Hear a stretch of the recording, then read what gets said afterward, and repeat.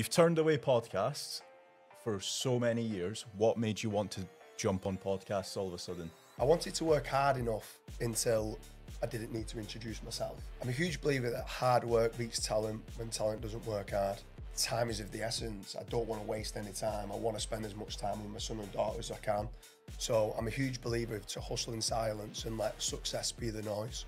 So some people ask me, how do I choose my partners? And one of the main parts of me choosing a partner is, can I enjoy the journey with that partner?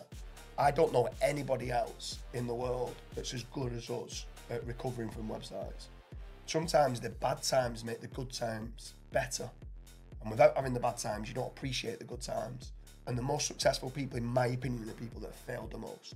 Too many people don't fail, and they live within the comfort zone. And you show me one billionaire that's ever lived in their comfort zone. So many people are buying guest posts that are toxic, that they're part of bad link neighborhoods, that you should not be building them links to your site. We have recovered so many sites from disavows. So anyone who says disavows do not work, it's an embarrassment.